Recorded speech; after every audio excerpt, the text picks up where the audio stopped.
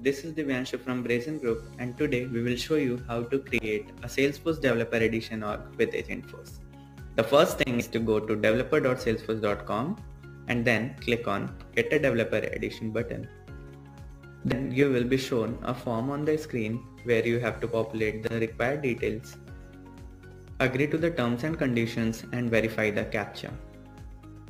And then click on Sign Me Up button. Once you click on Sign Me Up button, you will get an email